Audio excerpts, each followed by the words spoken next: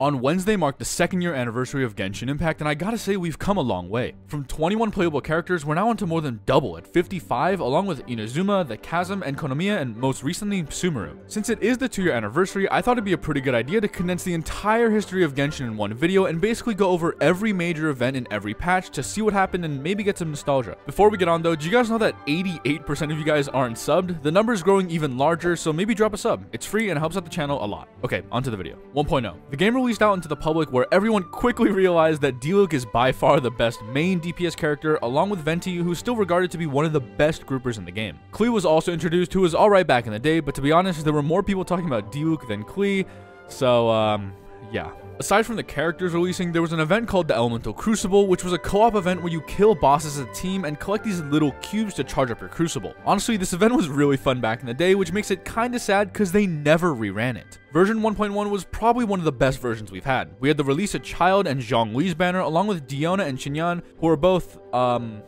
great characters. We also had an event called Unreconciled Stars where we first met Scaramouche. When I looked at some of the event footage of this event, I got some real nostalgia because of how good this version was and how many cool characters were released. Apart from the characters and events though, we also got a lot of quality of life items added to the game. One was condensed resin and the other one was the NRE, which lets you quickly eat without having to go inside your inventory. One of the biggest updates though was the resin cap was increased from 120 to 160, which is something most players probably don't know about. All in all though, 1.1 had a lot of quality of life improvements along with 2 husbandos, so like I said earlier, I think it was a pretty strong patch. In version 1.2, we got the beautiful region of Dragonspine along with Ganyu and Albedo. They also added the reward when you ascend your character to 40, 60, and 80, you get an Acquaint Fate, which I think is one of the more useful features we have now. The event Lost Riches also came out this patch, giving players a little pet Sealy we all know and love. But not much happened between versions 1.2 and 1.4, just some new characters like Zhao, Hu Tao, and Rosaria, along with Geovishaps and Abyss Heralds. In version 1.5, however, we got the release of the Serenity Pod along with 2 new artifact sets, Tenacity of the Millilith and Pale Flame, which sorta makes sense because the character banners in 1.5 were Eula and Zhongli. This is also the patch where it halves the resin needed to do trounce domains 3 times a week, which is another quality of life thing we have, and it's still very useful to this day. Version 1.6 was the last patch before version 2.0, and it was pretty exciting. First off, we got Kazuha, who is arguably the best Anemo support, and we also got introduced to Magu Kenki, who will later see in Inazuma. The main event during this patch was Golden Apple Archipelago, which is also probably one of the most enjoyable events we've ever had, giving us an entire new map to explore and a pretty good storyline. All in all though, version 1 was really fun and added a bunch of quality of life improvements to give players an easier time playing the game. We got introduced to a bunch of characters and had a really good story in my opinion, but now we're on to 2.0. With the release of Inazuma and the Electro Mami, I would say that this is one of the moments where Genshin peaked. Let's start off with version 2.0, obviously. Like I said earlier, this is when Inazuma was released alongside Ayaka, Yoimiya, and Seiun, which was pretty hype.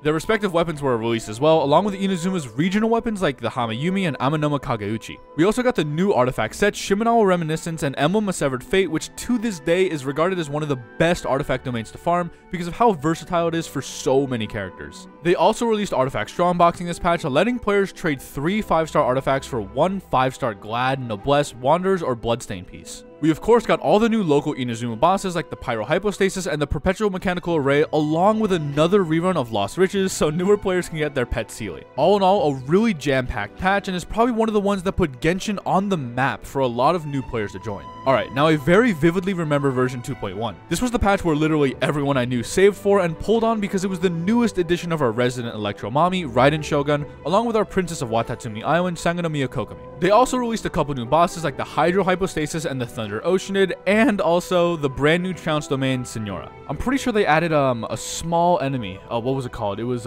pretty easy. It was tiny. Oh, right. Fucking Spectres. Not much new was released this patch, but what made this patch, and more specifically Raiden's banner, so special was because it's still to this day the highest earning single character banner. Technically though, Ayaka's rerun banner was the highest earning, but I'll talk about that later. This is also the patch where the first anniversary event was taking place, and I gotta say it's still to this day the worst tragedy that's happened to Genshin. There was review bombing, tweets shit-talking the game, and so many angry players pissed off at Hoyoverse for being a greedy piece of shit. Hoyoverse then gave out another 10 wishes to shut up all the players, which calmed them down a little bit, but that doesn't take away from it being one of the most memorable moments in Genshin history. Version 2.2 wasn't that exciting, just some small changes here and there, like increasing the amount of artifacts you can carry from 1,000 to 1,500, and also adding Surumi Island, you know, the annoying fog island you have to unlock like 4 times in a row or something, along with Rift Hounds. This patch is also where we got the most broken 5-star character, Aloy, and Child got his dedicated weapon, but it was paired with Memories of Dust, which, L. Hu Tao also got a rerun, so this patch was alright for Child and Hu Tao mains, but again, not much happened. 2.3 had some pretty interesting changes. First off, we got the Golden Wolf Horn back down in Tsurumi Island, along with the new artifact domain Husk of Opulent Dreams and Ocean-Hued Clam. We also got the first Arataki Ito banner, who in my opinion at least, is one of the most fun characters in the game. We got his weapon of course, which is also one of the first ones to have 88.2 crit damage, which is insane. Version 2.3 is also the first patch to have 2 event character banners at one time. Albedo and Eula both had a rerun and an event together where Albedo stabs Albedo, which was kind of funny, but nevertheless, this patch had some content, but nothing game-breaking. Version 2.4 had a couple cool things, but nothing that amazing. First off, they added event skins for Kutsing and Ningguang, along with new outfits for Jean, Amber, Mona, and Rosaria. If you're wondering though why these 4 seemingly random characters have some new outfits, it's because the Chinese regulations apparently have a no booba and no showing skin rule. So in China at least, these 4 characters are forcibly set to have these updated clothes with no cleavage and fishnets, or whatever these Rosaria leg things are called. 2.4 also introduced Shenhe and Yunjin, who are some pretty cool characters, but not very universal. They released more fucking specters and the twin Bathismal Vishaps, which are still to this day so annoying to kill. We also had Enkonomiya this patch, which was honestly so annoying to explore in 100%,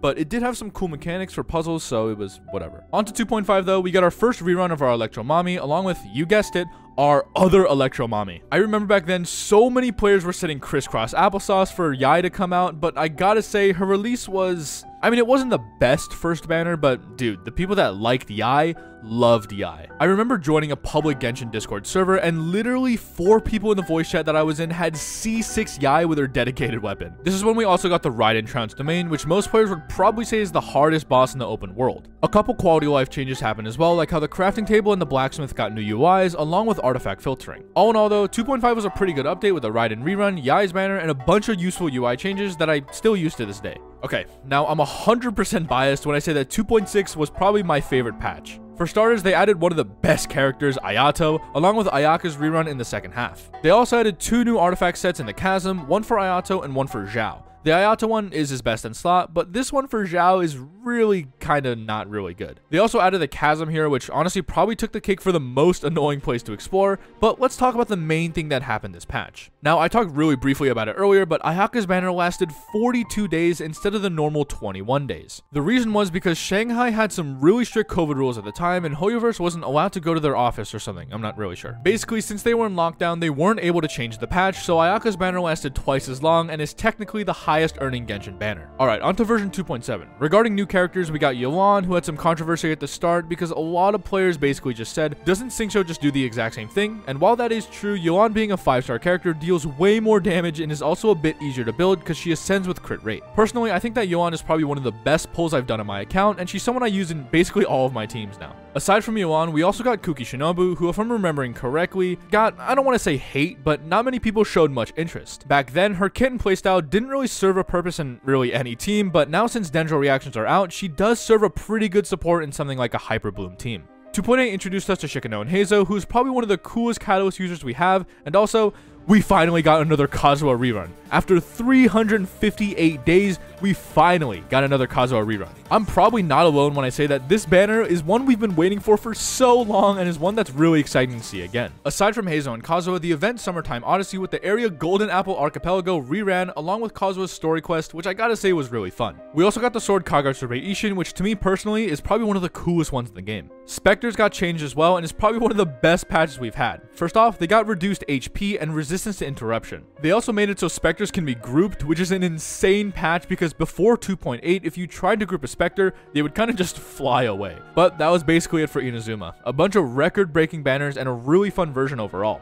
I gotta say that it slowed down towards the end, but it had a lead up to our newest version, 3.0, Sumeru. I gotta say, it didn't really start out great because of the 3.0 livestream. The entire livestream was basically 2 guys talking about what they're gonna release and not really anything game-breakingly new. I mean, we got Tainari, Kawai, and Dori, but I just expected the livestream for what I would call the biggest patch in the game to be a little more special. Nevertheless though, we got Sumeru, and also a new element, Dendro, which has some really fun and interesting teams. They literally added so many things like new animals, fruits, and some other quality of life things like how you can convert wood into different types, and the achievement search bar, which is so useful. Now, I don't want to sound like I'm downplaying Sumeru's patch. It's actually really fun and a really nice change of pace. there's just not much I can say about this patch except for a new map, new element, and some nice additions to the game. Oh yeah, the event Lost Riches got a rerun so more players can get their pet Sealy. Actually huge. But I gotta say, since version 3.0's livestream was kinda shit, I really didn't expect version 3.1's to be any better, but